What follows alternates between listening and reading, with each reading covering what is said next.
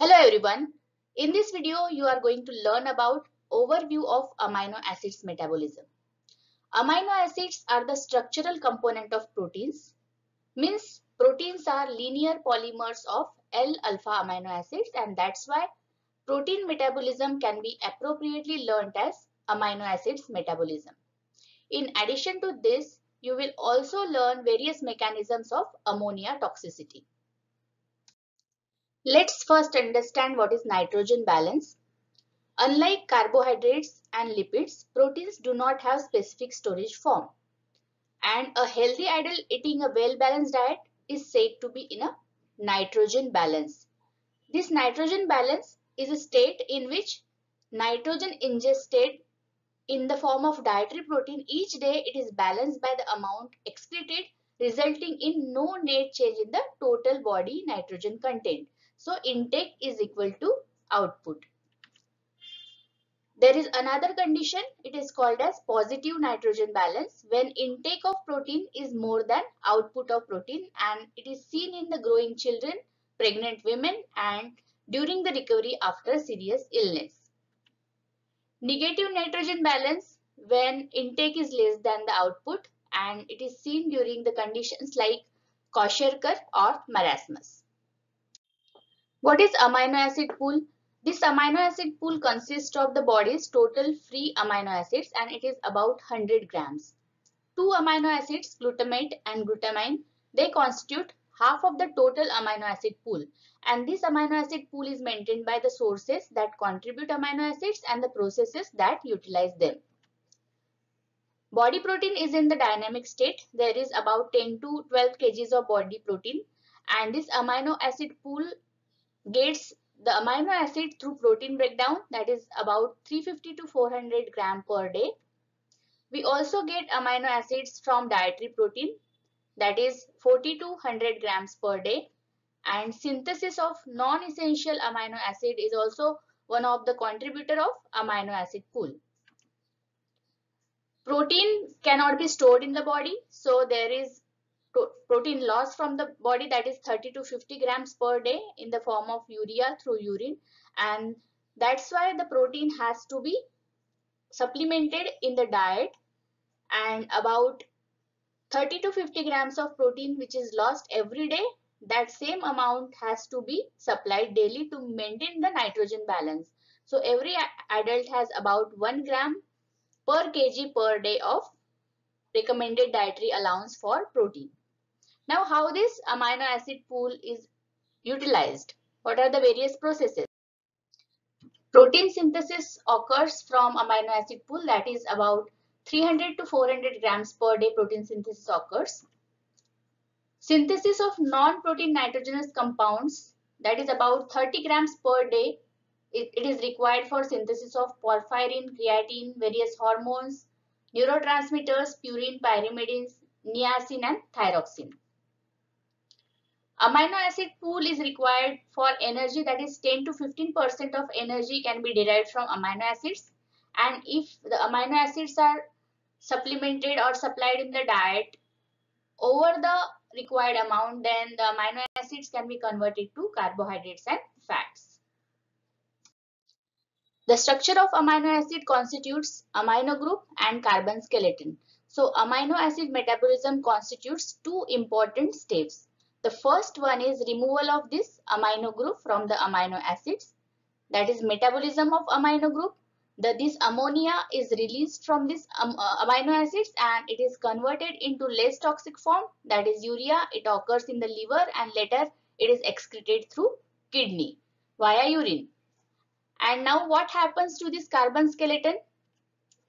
The metabolism of carbon skeleton results in the formation of either pyruvate, intermediates of TCA cycle, acetyl-CoA or acetoacetyl-CoA.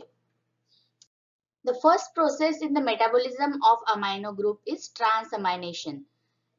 In the transamination, there is just transfer of alpha amino group from one amino acid to the keto acid to form other amino acid and keto acid.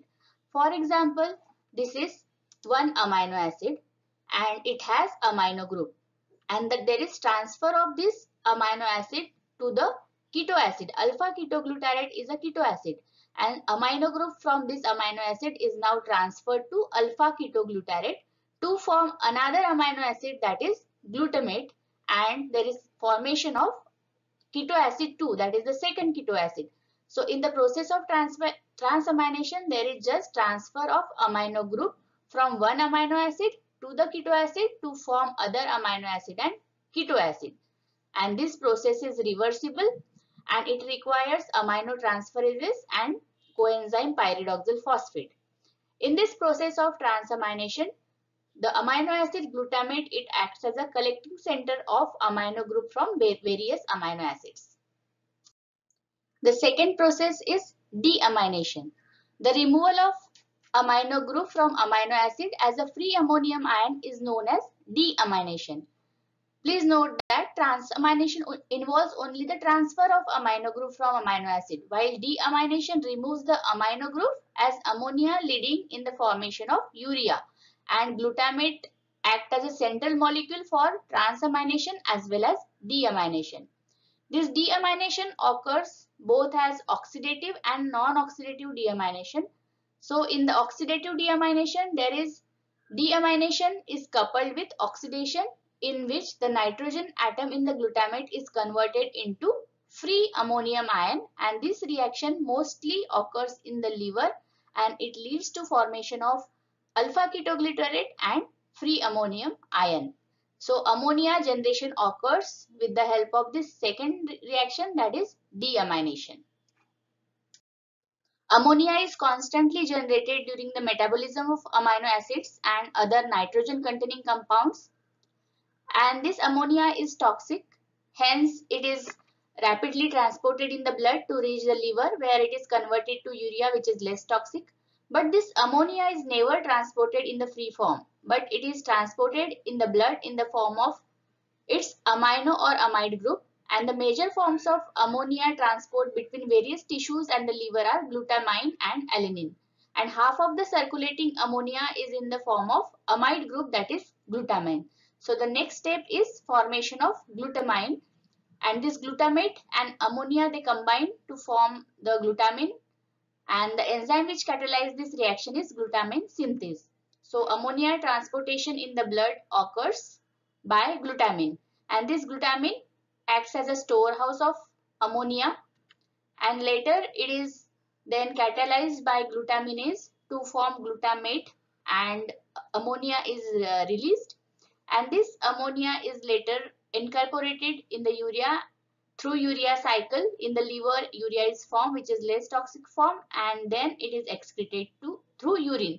And that's how metabolism of amino group constitutes of transamination, where only transfer of amino group occurs and all amino groups are collected at a collection center, that is glutamate.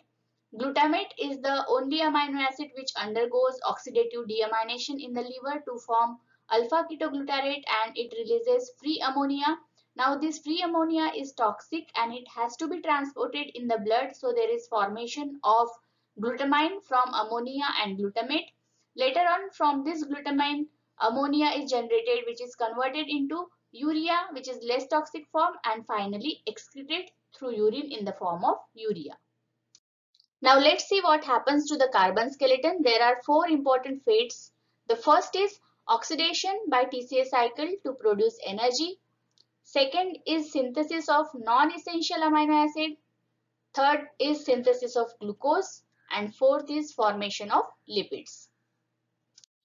The carbon skeleton of 20 standard amino acids are converted into one of the 7 molecules, namely pyruvate, acetyl-CoA, acetoacetyl-CoA, alpha-ketoglutarate, succinyl-CoA, fumarate, and oxaloacetate. Now, depending on the point at which the carbons from an amino acid enter the TCA cycle and other central metabolic pathway, the amino acids are categorized as glucogenic or ketogenic. Now, what are glucogenic amino acids? These are the amino acid whose carbon skeleton is degraded to pyruvate or one of the intermediate of TCA cycle like alpha ketoglutarate, succinyl-CoA, fumarate, or oxaloacetate.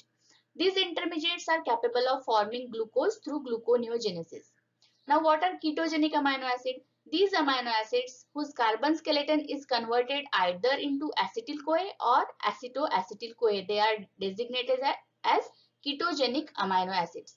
And fatty acids, ketone bodies and cholesterol can be synthesized from acetyl-CoA, and acetoacetyl-CoA is itself a ketone body, which are both glucogenic and ketogenic amino acid. These amino acids whose carbon skeleton yields pyruvate or TCA cycle intermediates in addition to acetyl-CoA or acetoacetyl-CoA.